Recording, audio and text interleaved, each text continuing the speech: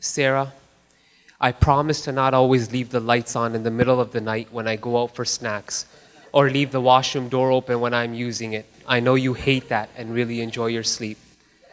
I promise to stop leaving chocolate.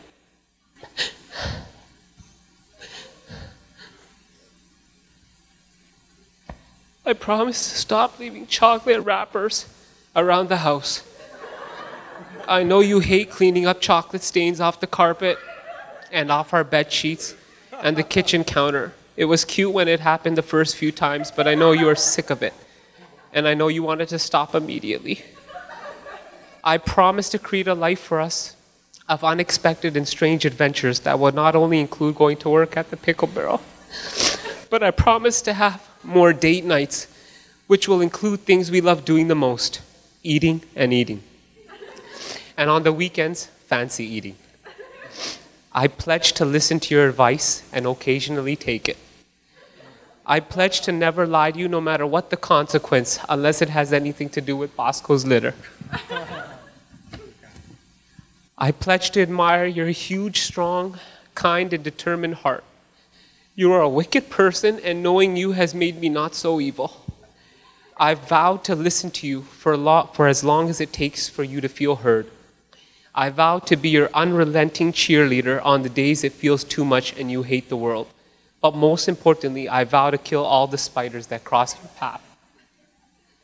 Finally, I will believe that your me time is an actual concept that can be proven by science, and I will respect it, especially when it's that time of the month.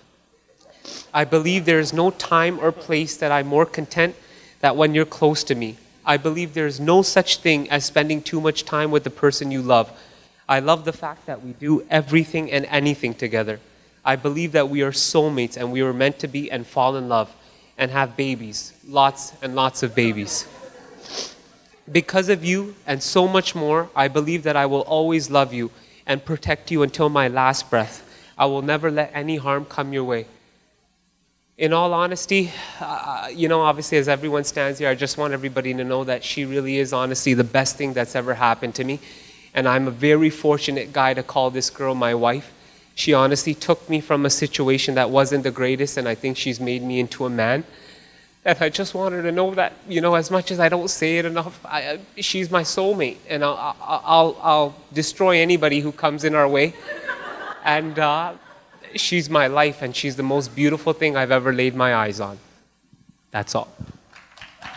Wow.